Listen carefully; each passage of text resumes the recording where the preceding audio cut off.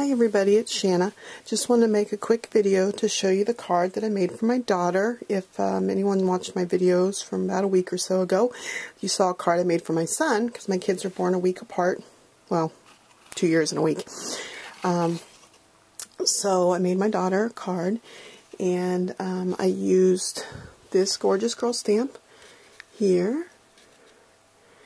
And this paper is actually from Sweet Treat from DCWV, and I used a spellbinder. This is a scallop die, but I actually, because I wanted it narrower than the scallop die was, I cut it out first, and then I slid the paper over some, so that's how I got this edge, was because then I slid it over. Let me show you actually here. So originally, no, that wasn't the one. I think originally it was this one. So, but then,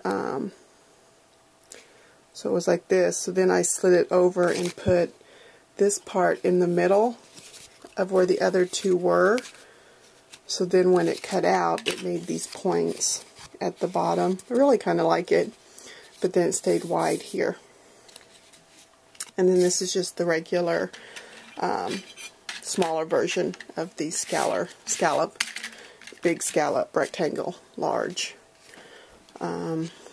So my daughter's name is Kat, so I thought this was the perfect image here for that. And then I took, my daughter loves pink, loves bling, everything girly.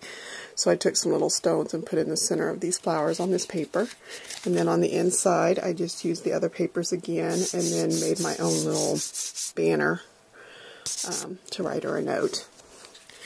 So I hope she likes it. She loves making cards with me, so I think she'll actually appreciate it. Colored the little girl with my Copics. And thanks for watching. Bye.